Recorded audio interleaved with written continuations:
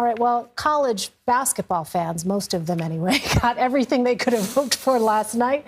The first night of the Sweet 16 showing March Madness in its truest form. That is right. Two of the game's instant classics. Sadly, my beloved Bruins fell in what was a heartbreaker to Gonzaga, who played very well. A deep three by the Bulldogs with just seconds remaining, folks. Crushed the hopes and dreams. Who wrote this? Crushed the hopes and dreams of UCLA fans across the country. All right, Kansas State was able to take down Michigan State in overtime. The back-and-forth contest saw some history. KSU guard Marquise Noel broke an NCAA tournament record with, get this, 19 assists. And we're just getting started. 4 more games tonight to round out the Elite Eight. Everyone's asking if this year's Cinderella, that's the Princeton Tigers, can keep their magical run alive. Peter Keating and Jordan Brenner, both contributors to The Athletic and co-hosts of the Underdogs podcast, join us now to talk about all of this. Gentlemen, welcome. Look, no matter who you were rooting for, get that out of the way. The games last night really were incredible. Obviously, heartbreaking for me as a Bruin. But Jordan, let's start with you. What were your reactions to last night's games in the last few minutes?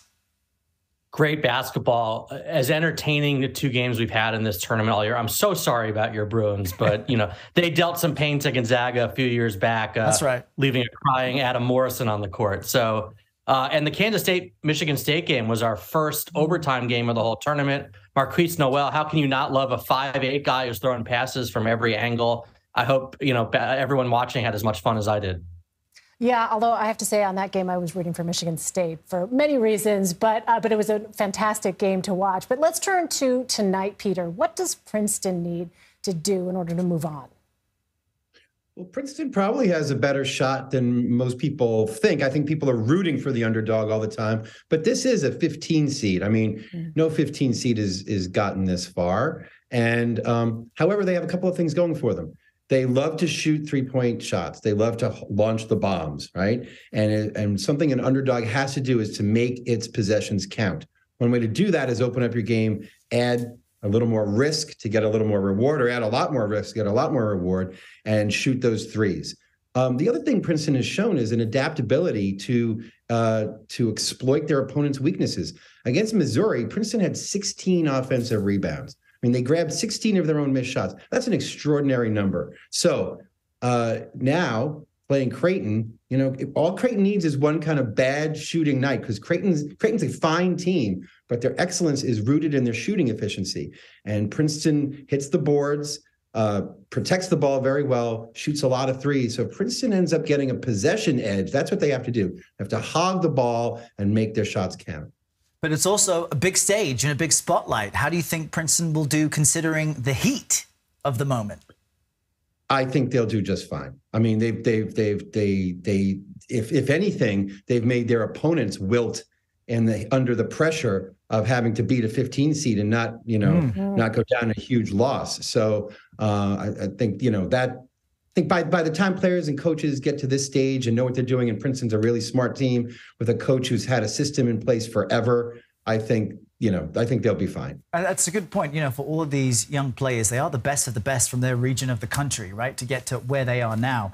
Jordan, for you, we've got 2 number 1 seeds playing tonight, Alabama and Houston. I have them both making it to the Final Four in my scrumpled up, ruined bracket now. But do you think either of those teams will get an upset tonight, considering, that everyone loves to root for an underdog and these gentlemen are playing really hard?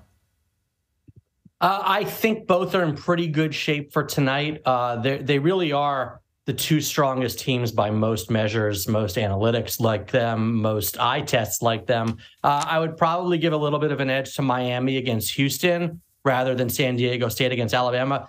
Simply put, I just don't think San Diego State can score enough points to beat Alabama, who plays a high-octane game, shoots a lot of threes. You have to be able to keep up, and I don't see that from San Diego State. Miami, Jim Larrañaga, their coach, knows a thing or two about pulling upsets. He led George Mason to the Final Four in 2006. And Houston's been dealing with a bit of injury trouble of their own. So if you're going to pick one of those underdogs, I'd lean toward Miami, but I don't see either coming through tonight. All right. As Errol points out, this year has been a tough one on some people's brackets. Peter, let's start with you. How is your bracket? Have you thrown yours in the trash? You still have some teams remaining? Well, our model, Jordan and I have developed a statistical model that we use to try to project who's going to have underdog success based on teams that have shared similar statistical traits in past tournaments. And I will say that our number one upset pick in the first round was Furman University, which pulled it off, made the tournament for the first time since 1980. And each day of the tournament for a while, like our model liked Arkansas, liked Michigan State in the second round. We were right there pulling off some upsets. Our model has also really liked Houston as the best team in the country all year long. I like them to win the national championship. I like Miami too. I love Miami's coach. I think Jordan's right in saying that Alabama has a better chance of running away from San Diego State. But Houston piles up possessions, has a fantastic defense.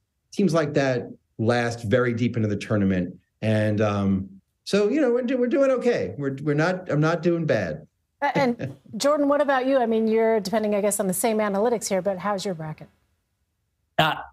Model good, Jordan bad. I don't always go with the model. My Dukies are long gone. Marquette is gone. I will say that I really like UConn coming into this tournament. I think they were woefully underseeded as a 4. And I think other than those 2 number 1 seeds, I think they would be my pick to win the national championship right now. So keep an eye on them against Gonzaga and going forward potentially. All right. Well, folks, have to listen to your Underdogs podcast. Great to chat with you both.